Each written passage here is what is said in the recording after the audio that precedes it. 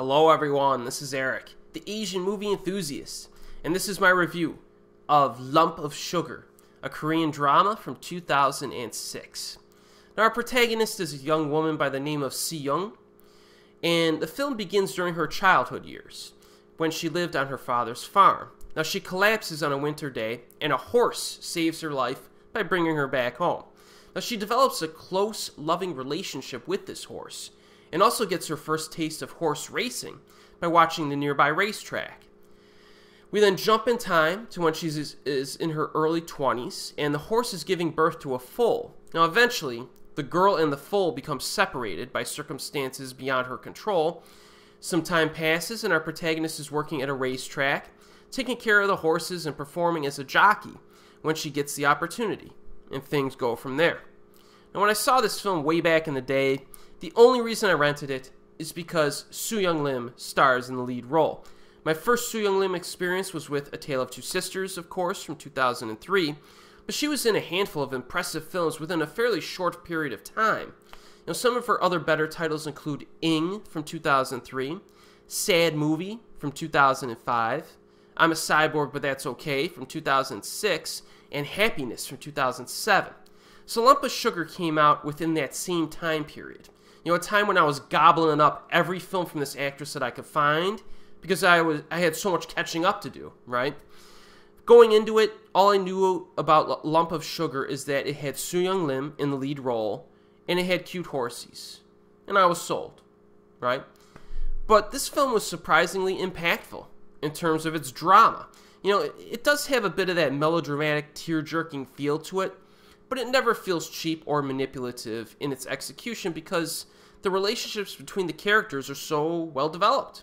They feel like real people who are faced with understandable obstacles. This is especially true of our lead character. Heck, I would even say that the frickin' horse was given enough character development in this film. So much so that it becomes really the main character during the final 20 minutes. The viewer experiences the joys and the sufferings of the horse throughout the film, and there are a few actually very cool statements that this horse makes that indirectly, through its actions. There's one scene near the end, a kind of a rainy night, and the horse does something, and you know exactly what this horse wants.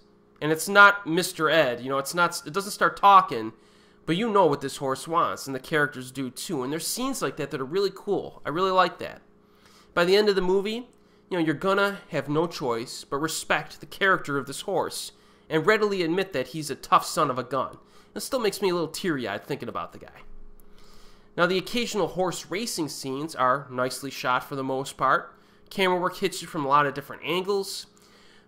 My favorite parts were the wide shots on the ground level, where the camera scrolls sideways. It follows the horses as they're racing. Really cool shots. You really get to experience like the speed, the grace, and the power of the horses during those shots. I really like those.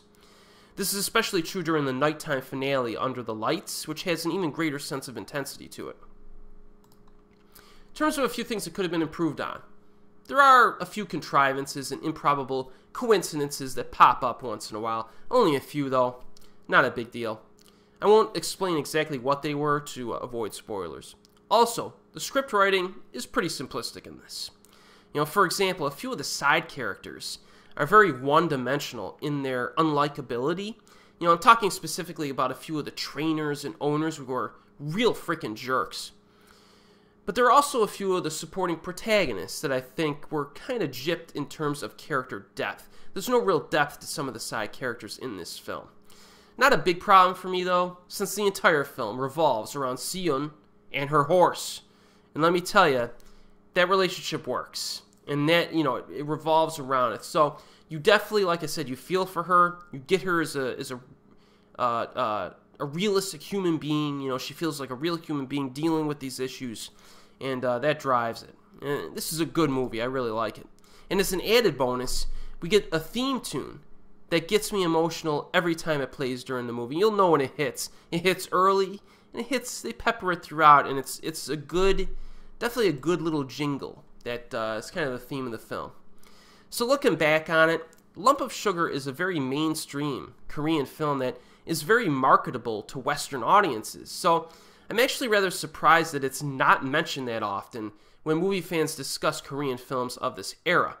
I'm not sure if the distribution of this wasn't very good. I think it's available just on Region 3 DVD with subtitles, so that might be the reason why. I don't know if it got a US release or not, but in either case, this is one of those movies that you might fall in love with from the very first scene, so check this one out.